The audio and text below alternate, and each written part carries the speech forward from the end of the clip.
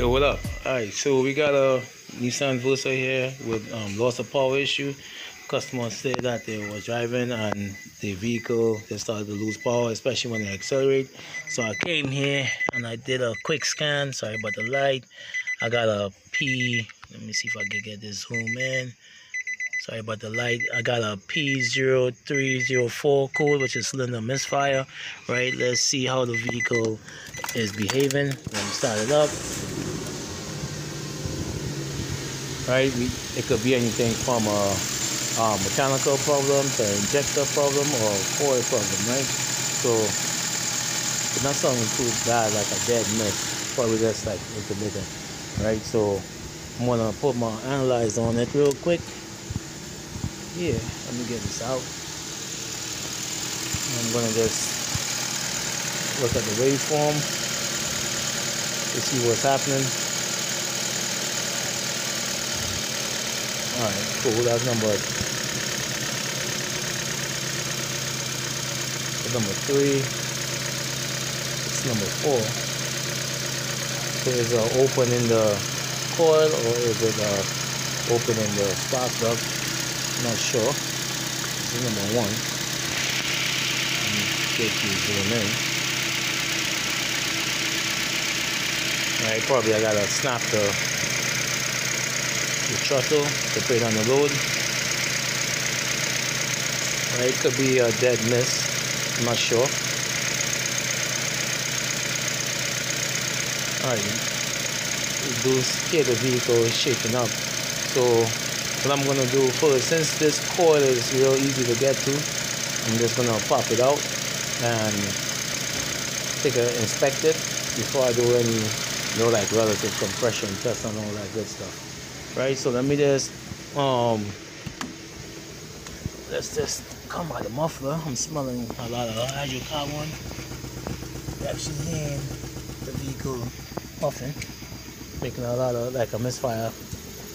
The check light is on. Alright, so let's take this engine off so it don't get too hot, and I'm gonna go and pop out that coil. I'm not gonna do a switcheroo. I have a spare coil and a plug in my vehicle, so I'm just gonna pop that out real quick and change it out and see if that helps. If not, then I'll go after probably compression or injectors or something like that. But I believe it's not sounding like a dead miss, like, you know, and it actually cranks real good. So it's not I don't think it's compression issue. Sound like it's just probably a failed coil or a failed plug or something like that. So let me just pop this one off, and as I say, it's kind of hard to do switcheroo, which I'm not going to do. I'm just going to get one on the truck and change it out. Right, so just give me a minute, let me get out my tools. Alright, so what I'm going to do first is remove these 2 screws here, these 2 Phillips screws, so I can drop this solenoid out from here. Right. Let's pull this out real quick. It's just a O-ring behind it, and I'm gonna get to this 10 bolt here, and I'm gonna remove this jack here. Right, so what we're gonna do is just unjack this coil here. Right, as I said, we're gonna unjack the solenoid, put it to the side, crack this 10 nut right here. Like I say, fellas, I'm just working in the night. You know how I do. Not everybody get me to do this though. You know, but yeah, so I'm gonna just pull it out real quick. You just turn it to the side. I'm glad it's number 4 and not anything else. So if you notice there, you see how that coil has carbon tracking on it. Yeah, this coil is going through. So if I'm changing the coil, I'm gonna change the plug also. Right, let me put the light on, probably you'll see it better. Alright, so you see that burnt mark there? That is called a damaged coil where the current is seeping through and going to the block. So I'm going to change the spark plug also. Right, this coil is bad. I got a fresh coil there. I always put my dates on the coil. Yeah, so I'm going to pull out the spark plug also. I'm going to change them out because as I said, I don't just change the coil only, I change the plug, because most likely you end up coil is weak, the spark plug is also get weakened, and vice versa. So to avoid comebacks, do it right and done. I got some plugs there, some fresh plugs. I got a fresh coil. Just gonna pop this one out. Right, just one coil, one plug, and that's what I'm gonna change. I'm not changing anything else. Let's see. Oh, let me just come off the light a little bit. So you notice where the coil also burn. That is also where the spark plug burn. You see that burn mark? So this spark plug no good either, right? So I'm just gonna pop in a fresh one. Right, it's right here. You see? So basically the current was seeping through and arcing off in the head of the engine and causing the misfire also. Right, so you want all the spark, right, that generates through the coil to go through the coil, through the stem, and straight to the spark plug. Yes, this coil pack still will have some life in it. You just gotta change out the boot. I don't have those boots, so I'm just gonna change out the complete thing and call that a wrap. Right, it's late in the night. I'm not gonna go through all that over no coil pack. Right, so what we got here is a faulty plug and faulty coil that creating the misfire. Right, so I'm just gonna pop on this new one.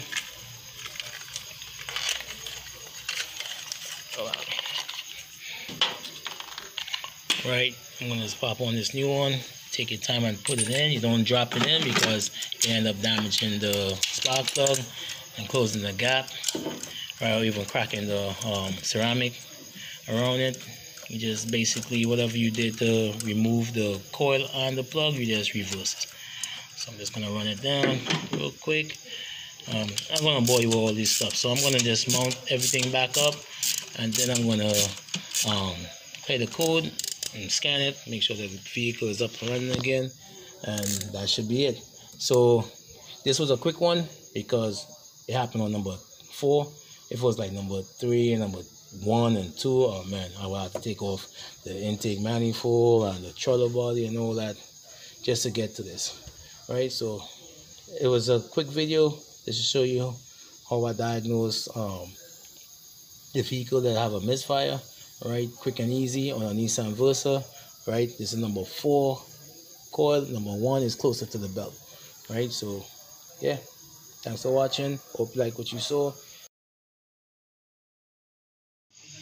Right, so what I like to do before I put the coil in, I like to put a little dab of the electric grease on the circumference of the coil. Right, that just help, nothing much, just a little bit. Come on, zoom. Right, that is to help assist so you don't get stuck when it's time to remove the coil. Right, and you just put it on. I just wiggle it around a little bit. Right, so you don't get the coil don't get stuck on the spark plug. So this Permatech dielectric grease is not a conductor for electricity, so you can use it on like anything for electrical.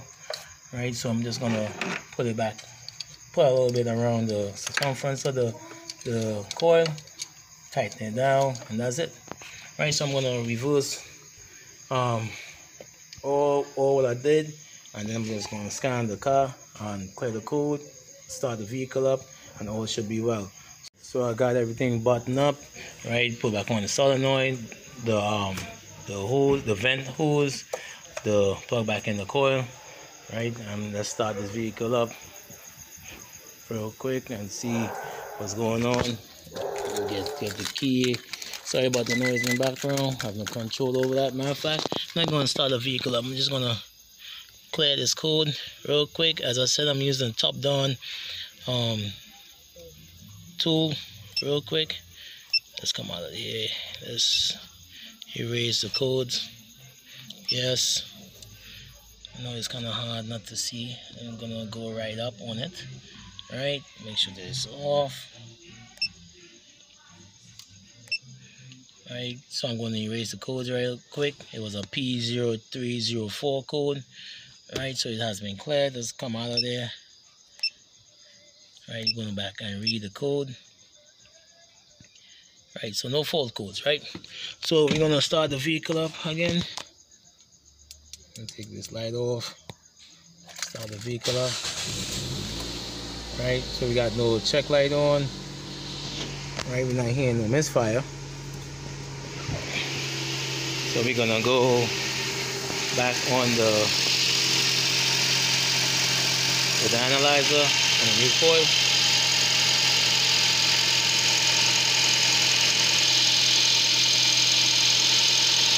And back. Right, so try number 3. Turn up the light. Try number 1. And you can listen to the vehicle. It doesn't sound like it's misfiring anymore.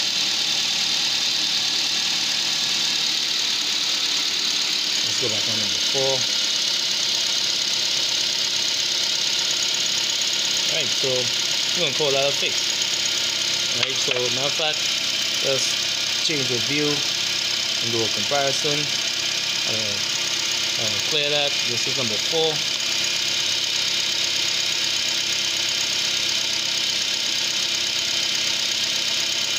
Alright, so that's going up to like 3 milliseconds. Let's go to number, let's hold that. Let's go to number 1.